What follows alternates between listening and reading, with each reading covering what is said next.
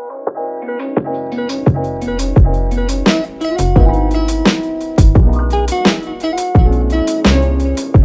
morning YouTube, welcome back to another vlog. Today you'll be here in Bedford. I'm starting this one at home before I head to Houston in Texas. Now Houston isn't very interesting, so instead of showing you me sunbathing, which is what I'm going to do, I'm going to show you what it is like to be cabin crew and work for an airline. During the day I'm going to try and film a few things on my phone, and then once I get to Houston I will talk you through my typical day and I'll put those videos in over the top, as well as go through a few frequently asked questions that people like to ask me. So to kick things off, I'm going to show you what I like to pack for a trip. So this is the bag I like to take. Generally for a 3-day trip, I'll just take this smaller bag and put it in the cabin. If I'm on a 4-day trip, then I'll probably pack a bigger bag and check it into the hold. So for today, it's just a 3-day trip and I'm packing my NMDs. I'm gonna take some flip-flops to wear by the pool. I've got some protein shakes. I've got my laptop charger. I've got a belt, and this space will be occupied by my camera stuff. In my shoes, I like to put a European and US plug adapter, and I take those everywhere. They never leave my bag. I've got my hairbrush in this shoe. I've got my shaver and the little shaker so it doesn't rattle around. Over this side, I've got my clothes. So I've got a spare shirt to wear on the way home. I've got 2 t-shirts, gym shorts, a gym vest, swim shorts, denim shorts, and a jumper and some jeans. And then down here I've got underwear and socks. Now, as well as this bag, I'll take this smaller bag.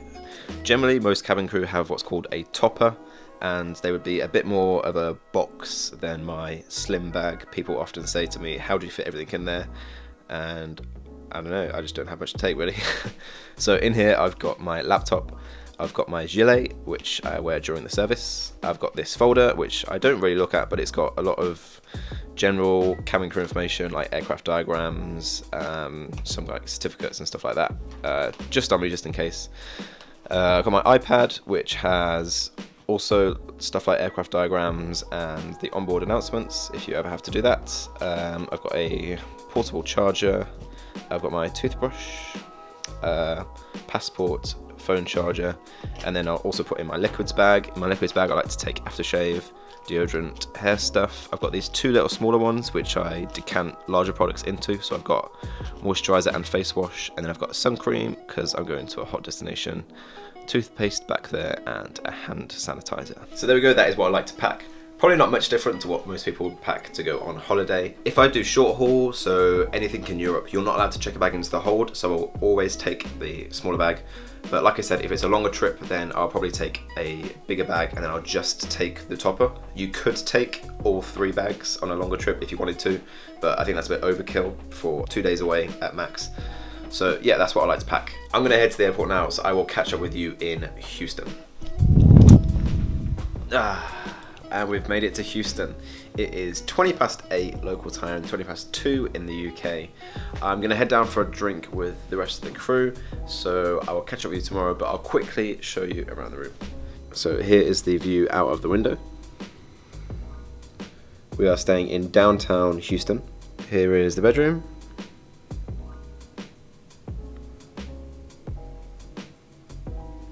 And here's the bathroom. I'm going to get changed now and head down for a drink with the rest of the crew, and I will catch up with you in the morning.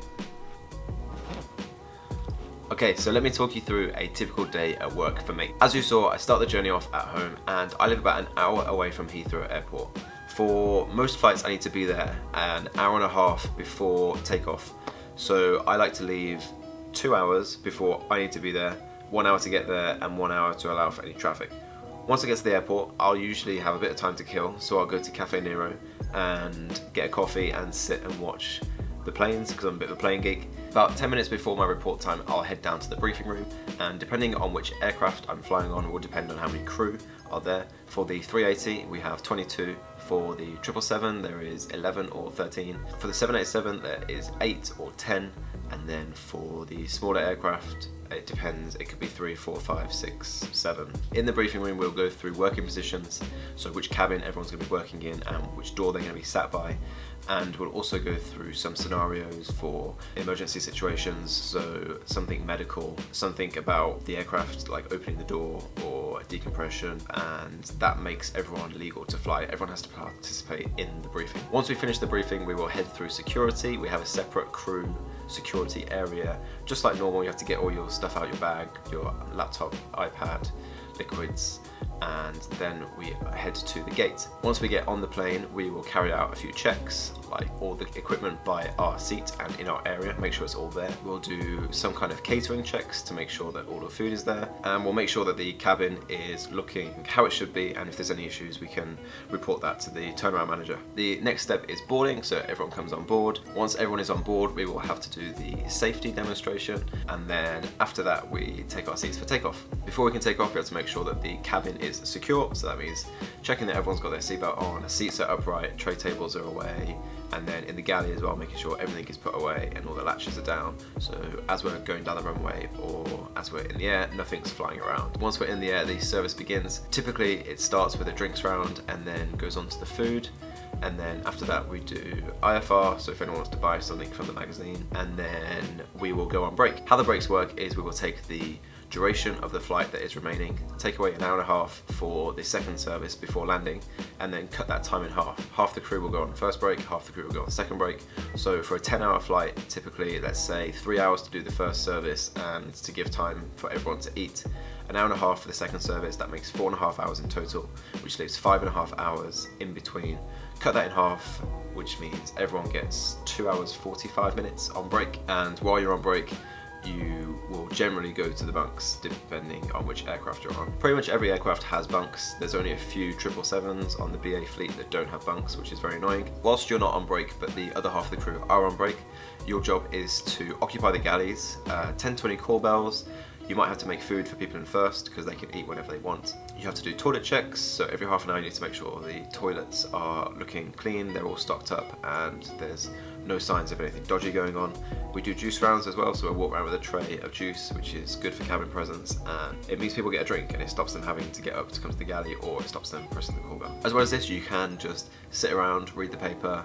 I like to, look out the window, take a few time lapses maybe, get something good for my Instagram story. As long as you're doing your toilet checks and juice rounds and everything like that, you are free to just take a seat and read the paper or a magazine. After that, we'll have the second service. Usually is a quicker service than the first one before we come into land. So generally it will be afternoon tea or breakfast, and then we will secure the cabin again for landing. Once we're on the ground, all the passengers will disembark, and it is our job to then do a sweep through the cabin, make sure no one's left anything behind, put any extension seatbelts and life jackets back in their right place, empty all the overhead lockers to make sure everything is clear, and then we get off. Coming back into London, we have a separate crew lane to get through customs, and in most outstations there will be a separate crew lane as well where we can skip the queue in a way. Once we're through customs, we can collect our bags. If we've checked a bag in, it comes to the same carousel that everyone else's does. Sometimes the people who work in the airport will take our bags off for us because they can see a certain label that we have on there, which is nice and it speeds things up. And then we head onto the crew bus, which takes us to our hotel.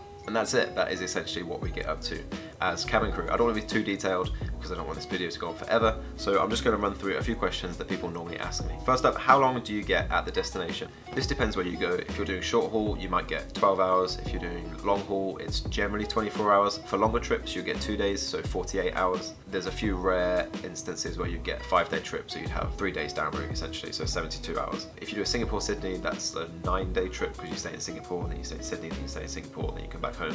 So yeah, most places long haul would be 24 hours. Can you do anything while you're there? Yes, as soon as you get to the hotel and you've checked in, that's it. You can literally do whatever you want as long as you are back at the pickup time, ready to work, then you can do anything while you're down route. There is a few instances in destinations that are unsafe where we're not allowed to leave the hotel, mainly places in Africa. How many times a week do you fly? This varies as well. I'm sorry, all these questions are going to be like, it varies. If you do long haul, generally you'd fly there, you'd have 24 hours, you'd fly back. So that would be a 3-day trip, and then you'd get 2 days off, and then you could fly again. If it's a longer trip, you might get 3 days off. If you do short haul, you could work, I think, 7 days in a row, but that hardly ever happens. That is very rare. Or you could do short haul into long haul, so you could do like a there and back, and then the next day you could do a long haul, like a 3-day trip, so that would be 4 days of work. Or you could do like a Euro tour where you stay somewhere in Europe and then you fly back into London, and then you stay somewhere in Europe again, and then you fly back into London. So that would be like a 3-day trip, and then you could do that into a long haul trip. So you might work 6 days in a row, and then you get your 2 days off or 3 days off. So it massively varies. There's no set schedule, but on the whole, most people would have like 4 long haul flights in a month and maybe 2 short haul flights. Do you get discounted flights? Yeah, we get ourselves and 2 other people can travel on standby, which means if there's room on the plane, you can get on. If there's not room on the plane, then you're not allowed to get on. But generally you can get on, and you're allowed to sit on a jump seat as well, which isn't the most glamorous thing, but if you're desperate to get somewhere, then you are allowed to travel on a jump seat instead of a passenger seat. You can only change the 2 people every 6 months, so you can't constantly have different people coming and going. And then outside of that, we have a separate little website, which is a bit like the BA website, but it discounts it a little bit. For that, anyone can travel. You don't have to be nominated. You can buy a ticket for anyone. Do you start with short haul and then do long haul? No. Once you're online, you literally do anything. You could have loads of long haul before you ever do a short haul flight. Do you start in economy? BA have recently, I mean in the last couple of months, started doing this where they only train people in economy, and then I think after 6 months they get brought back in to do business, and then about a year later I think maybe they'll do first. But when I started, we got trained in economy and business, and then after a year you get trained in first. So yeah, it has recently changed, and it is now economy, then business, then first. What is your favourite destination to fly to? My favourite destination is Vancouver, because we stay really centrally in the city centre, which is great. You can walk to the shops and it's got all the shops you'd ever want. The exchange rate is a little bit better than the US, so generally stuff is cheaper in Canada. There's also a lot to do there. You know, you can hop over to Bramble Island on a little boat, or you could go to Grouse Mountain, or there's the Capilano Suspension Bridge. It's a good night out, food's good, speaks English, so it's very easy to find your way around. It's got Stanley Park. You know, there's just a lot to do. So yeah, I just like Vancouver. There we go, that's it. If you've got any more questions that you want me to answer, then leave a comment below and I'll try and answer them in another video. I hope you found this informative. Like I said, I can't really share too much with you because I don't think BA would be happy with me sharing everything. So yeah, I've tried to share with you what I can, and I hope you found it interesting. Right now I'm gonna go do some sunbathing on the roof. I've just been for lunch, so I'll show you what I had. Went to a little Mexican place, which was very nice. Just did a little bit of shopping to pick a few things up. If you did enjoy the video, please give it a thumbs up, and don't forget to subscribe for plenty more videos to come. Bye bye.